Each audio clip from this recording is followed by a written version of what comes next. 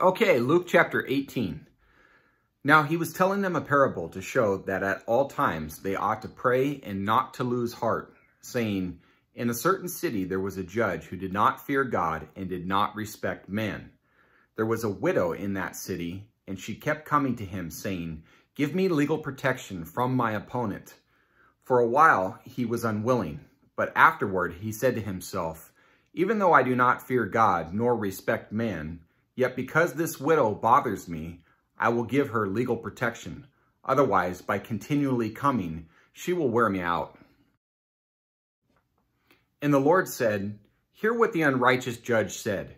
Now, will not God bring about justice for his elect, who cry to him day and night? And will he delay long over them? I tell you that he will bring about justice for them quickly. However, when the Son of Man comes, will he find faith on the earth? All right, so if an unrighteous man would respond to persistent pleas, will not God? God will respond to those who truly love and follow him.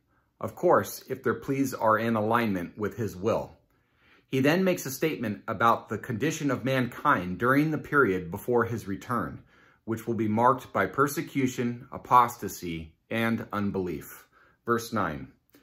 And he also told this parable to some people who trusted in themselves that they were righteous and viewed others with contempt. Two men went up into the temple to pray, one a Pharisee and the other a tax collector. The Pharisee stood and was praying this to himself. God, I thank you that I am not like other people, swindlers, unjust, adulterers, or even like this tax collector. I fast twice a week. I pay tithes of all that I get. But the tax collector, standing some distance away, was even unwilling to lift up his eyes to heaven, but was beating his breasts, saying, God, be merciful to me, the sinner. I tell you, this man went to his house justified rather than the other. For everyone who exalts himself will be humbled, but he who humbles himself will be exalted. Verse 15. And they were bringing even their babies to him, so that he would touch them. But when the disciples saw it, they began rebuking them. But Jesus called for them, saying, permit the children to come to me, and do not hinder them, for the kingdom of God belongs to such as these. Truly I say to you, whoever does not receive the kingdom of God like a child will not enter it at all. All right. Desperate and dependent attitude again. And here's a verse some people point to that alludes to all children going to heaven if they die before the age of understanding or accountability. There are good resources available on this topic, and my understanding of Scripture is that God will accept all children to heaven if they don't reach the age of understanding the gospel. And the same thing goes for the mentally challenged. God is a just and fair God. Verse 18. A ruler questioned him, saying, good teacher, what shall I do to inherit eternal life? And Jesus said to him, why do you call me good? No one is good except God alone. And since this guy only acknowledged Jesus as a teacher and not as deity, Jesus was not denying who he was, but was challenging him based on this guy's unbelief. Verse 20. You know the commandments. Do not commit adultery. Do not murder. Do not steal. Do not bear false witness. Honor your father and mother. And he said, all these things I have kept from my youth. When Jesus heard this, he said to him, one thing you still lack. Sell all that you possess and distribute it to the poor, and you shall have treasure in heaven. And come, follow me. But when he had heard these things, he became very sad, for he was extremely rich. And Jesus looked at him and said, how hard it is for those who are wealthy to enter the kingdom of God. Because most who are wealthy, not all, rely upon themselves for provision and become prideful and arrogant. Verse 25. For it is easier for a camel to go through the eye of a needle than for a rich man to enter the kingdom of God. They who heard it said, then who can be saved? But he said, the things that are impossible with people are possible with God. Peter said, behold, we have left our own homes and followed you.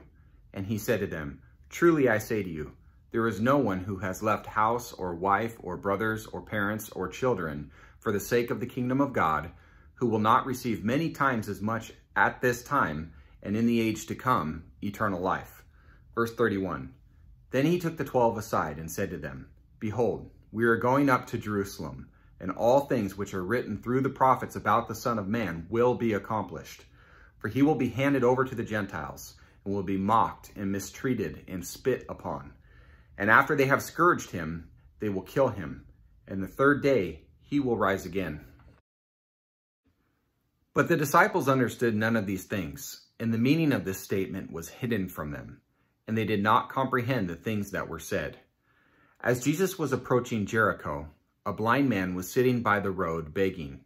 Now hearing a crowd going by, he began to inquire what this was. They told him that Jesus of Nazareth was passing by, and he called out, saying, Jesus, Son of David, have mercy on me. Those who led the way were sternly telling him to be quiet, but he kept crying out all the more, Son of David, have mercy on me. And Jesus stopped and commanded that he be brought to him. And when he came near, he questioned him, What do you want me to do for you? And he said, Lord, I want to regain my sight. And Jesus said to him, Receive your sight. Your faith has made you well. Immediately he regained his sight and began following him, glorifying God. And when all the people saw it, they gave praise to God. Okay, well, let's go ahead and pray. Lord, thank you for being the great provider, not the provider of our salvation, giving us everything that we need in the day, starting with your word, food, shelter, running water. Lord, we don't take these things for granted, and we just want to say thank you. We need these things, and we ask that you keep providing for us. Lord, in our study today, you say to pray and not to lose heart. And I want to pray that we don't lose heart. I want to pray, God, that your Spirit would fill us with excitement for what's to come in your kingdom, to be full of zeal for your word, and to be in zeal to share it with others.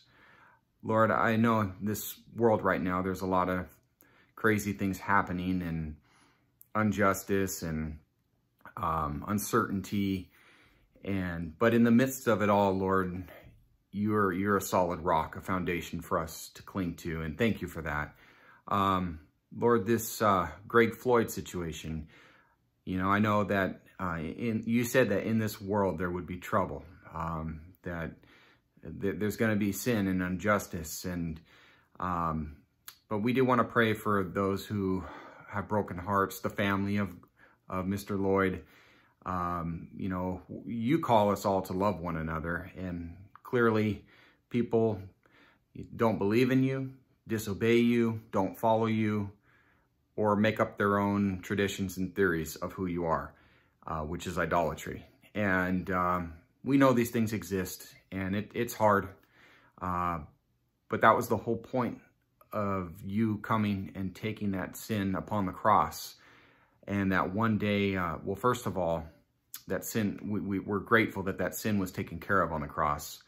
And we know, and let us remind us, Lord, to trust that one day you're going to make all things right, that there is going to be justice. There is going to be a judgment day. People are going to be held accountable for what they do, both on the sides of the law and pedestrians, just regular folk. All men are going to be held accountable. And so we pray for everyone, that people would know you and become intimate with you and place their faith in you and repent, which is the only solution, is to emulate your Son, Lord. And we pray that more and more people in this world would bow the knee to you and would understand true love, true peace, and true harmony in you, God. And we continue praying this. Please help the leaders, the decision makers, those in charge, the police. Help people to start making correct decisions. And until you return, Lord, we pray for help. In Jesus' name, amen. Okay, guys, thank you so much, and hope to see you tomorrow. God bless you.